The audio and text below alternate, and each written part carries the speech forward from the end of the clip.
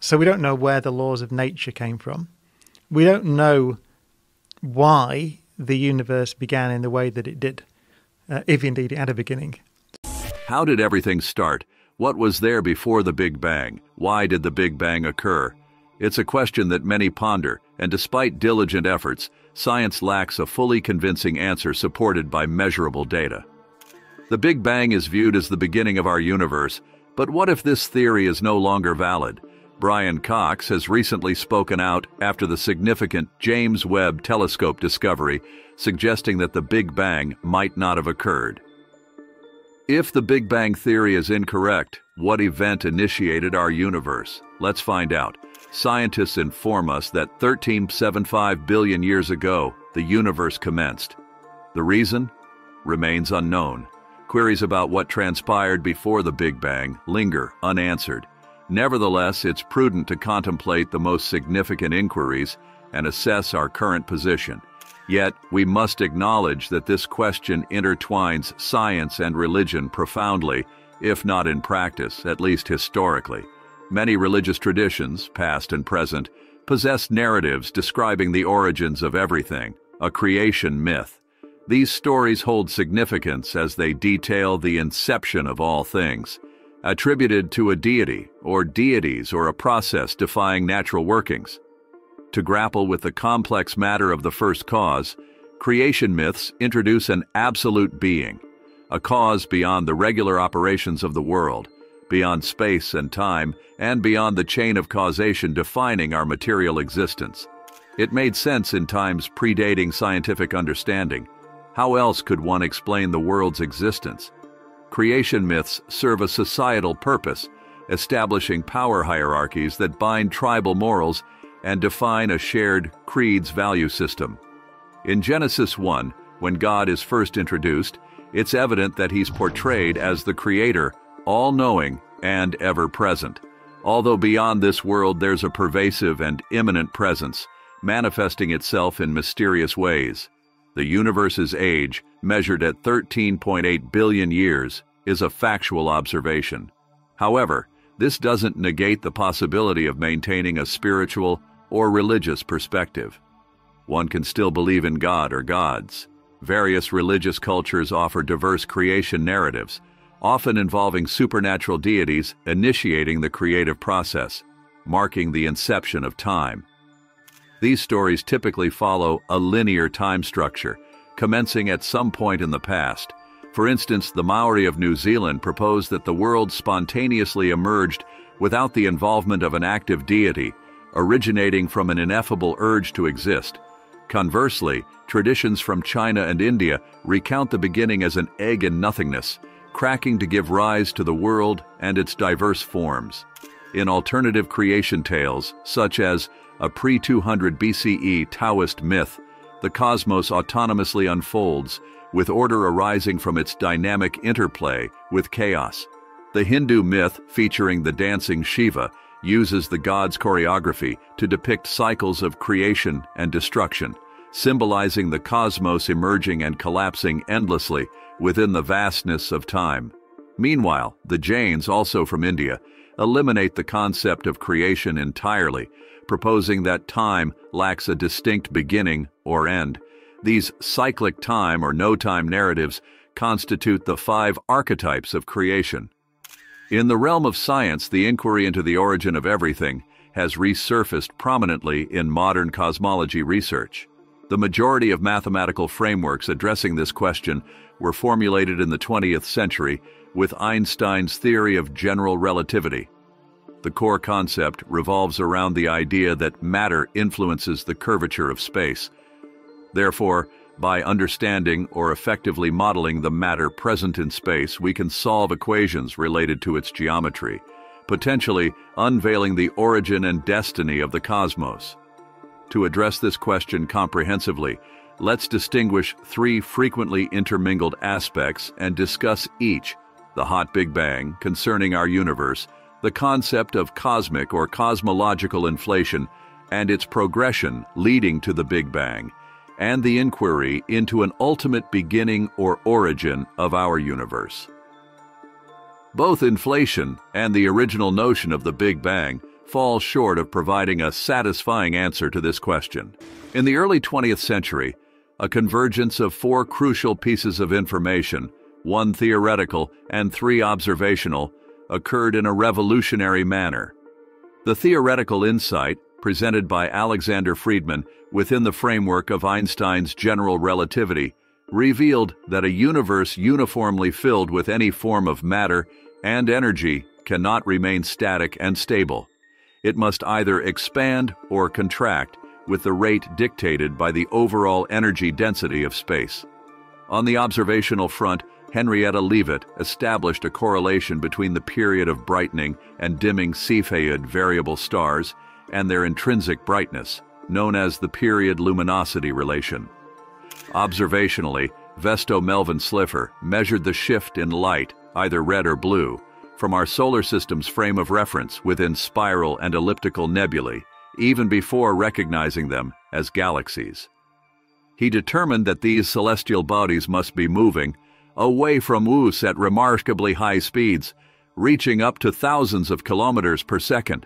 Subsequently, Edwin Hubble, accompanied by Milton Humason, identified variable stars, similar to those pinpointed by Henrietta Leavitt, with a period luminosity relationship in these nebulae. This enabled the measurement of their distances, confirming their extragalactic nature. Integrating these pieces of information led to the concept of an expanding universe. If the universe expands, what does this suggest for the future? It implies that as space expands, the matter within the universe becomes less concentrated due to a fixed number of particles. As space expands, the volume it occupies continues to grow, resulting in a decrease in overall density over time. For radiation, such as photons or light waves, not only does it become less concentrated, but the stretching of space causes the energy of each light wave to spread, leading to the universe not only expanding and diluting, but also cooling. However, considering the matter and radiation in reverse, running the clock backward in time, reveals precisely the opposite conditions would have occurred. In its earlier stages, the universe would have been both denser and hotter.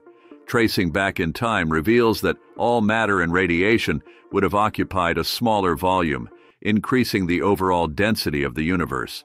The light affected by cosmic expansion would have had a shorter wavelength in the past, resulting in hotter conditions and elevated temperatures. If you envision going back to the utmost limit defined by the laws of physics, you'd reach a singular state where all matter and radiation exist within a single point of infinite density and temperature. This concept forms the original idea behind the Big Bang, exploring the physical dynamics of how matter and energy interact in this early, hot, dense environment, led to 5 fundamental predictions of the theory. Firstly, the universe should exhibit expansion, demonstrating a clear redshift distance relationship among extragalactic objects. Secondly, the universe is presumed to have initiated in a somewhat uniform state, with cosmic structures such as stars, galaxies, groups, clusters of galaxies, and a large-scale cosmic web gradually forming and expanding over time. Thirdly, the universe was hotter in its distant past, reaching a point where neutral atoms couldn't stably form, leading to the anticipation of a relic low-temperature, omnidirectional black body spectrum, the cosmic microwave background, that persists today. Fourthly, the universe was once so hot in the distant past that even atomic nuclei couldn't stably form, resulting in the expected relative abundances of light elements like hydrogen, helium, lithium, and their various isotopes, all originating in the crucible of the early universe. Finally, the universe should have been sufficiently hot in the past for neutrinos to play a crucial cosmic role, leading to a 5th prediction that has recently been confirmed. These cosmic neutrinos should leave detectable imprints in both the large-scale structure and the lingering radiation from the Big Bang. With robust observational backing for all 5 predictions, the Big Bang remains uncontested as our primary theory of the early universe, a status it has held since the mid-1960s when the cosmic microwave background was initially detected. However, even as evidence supporting the hot Big Bang accumulated in the 1960s and 1970s. Puzzles also surfaced, observations that the Big Bang itself couldn't elucidate. For instance, if the universe originated from a singular state with arbitrarily high temperatures and densities, then there are at least 3 observations that defy straightforward explanations. First, the horizon problem. When we gaze in various directions, the universe appears with the same temperature and density everywhere. Yet regions couldn't communicate or balance conditions since the hot Big Bang. How did they synchronize without exchanging information? Second, the flatness problem in an expanding universe. Initial expansion and gravitational forces vie for dominance. Our universe oddly shows a perfect balance, resulting in a spatially flat state. Why did it start with these specific properties? Third, the monopole or ancient relic problem. If the universe had extreme temperature and energy, where are the expected exotic relics like right-handed neutrinos and magnetic monopolies? We might just chalk it up to initial conditions, but that contradicts the scientific pursuit. Instead, in 1980, Alan Guth proposed a solution. An early phase of rapid exponential expansion, where the universe's energy was intrinsic to space itself, could address all 3 problems. The uniform temperature and density stem from past causally connected events stretched apart during this expansion. The apparent flatness results from inflation stretching things to appear flat from our perspective. No ancient relics exist because the universe didn't reach extremely high energies, just the maximum after the end of inflation.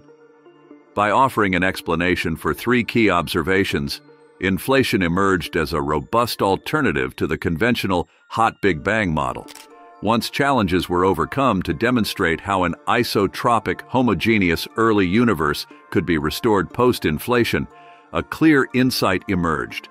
Inflation could serve as a quantum mechanism for introducing initial imperfections or the origins of cosmic structure into the universe. These imperfections would eventually become observable in detail. In the 1980s, inflation generated testable predictions regarding the seeds of cosmic structure, manifesting in both the cosmic microwave background and the large-scale structure of the universe. Additionally, it imposed a cutoff for a maximum temperature, expected to be well below the Planck scale. Observations from the 1990s to the present confirmed these predictions, revealing a spectrum of imperfections, density, and temperature fluctuations that exhibit almost, though not perfectly, scale invariance. The density imperfections are 100% adiabatic and 0% isocurvature.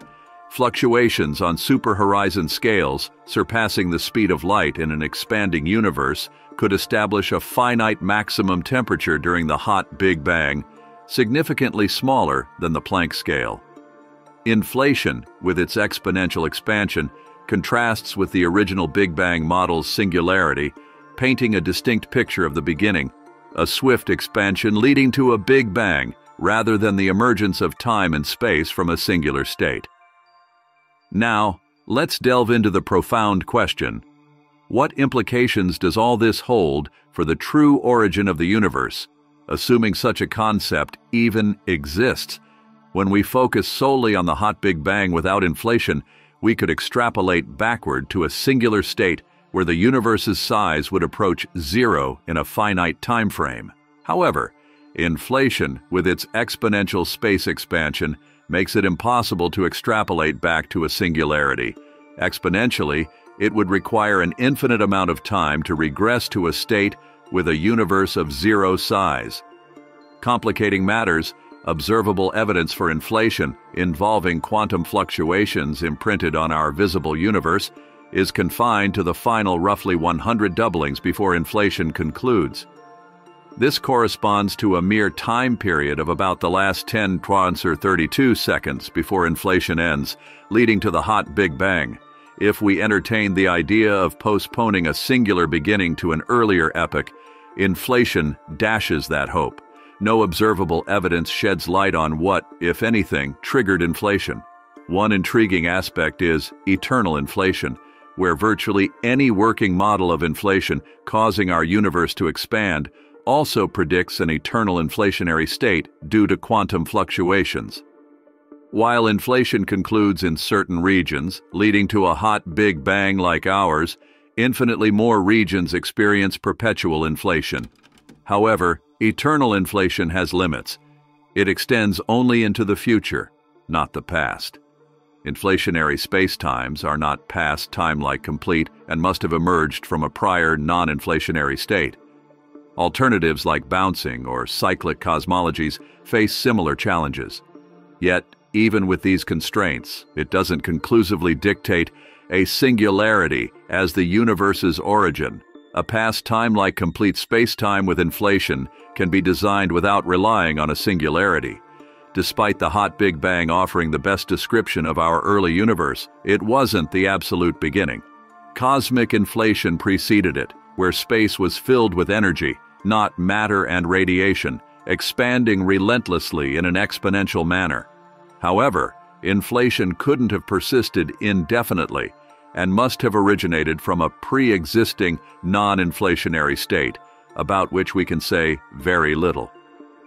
Scientific narratives encounter difficulty explaining the first cause due to the inherent nature of science, requiring a conceptual framework. While progress has been made and various models proposed, the question of why something exists rather than nothing remains unanswered. Whether one turns to religious faith, believes in science's ultimate conquest, or embraces the limits of our knowledge with humility, the mystery persists. Curiosity without mystery is blind, and mystery without curiosity is lame. As we celebrate what we've achieved, the unknown continues to inspire wonder. That's the extent of the information we have for you today. If you liked today's episode, please give us a thumbs up, subscribe if you haven't already, and click the bell to stay updated on future episodes. Share your thoughts on today's content. Your support keeps us motivated to provide quality content and make continuous improvements. Thanks for watching, and we'll catch you in the next episode.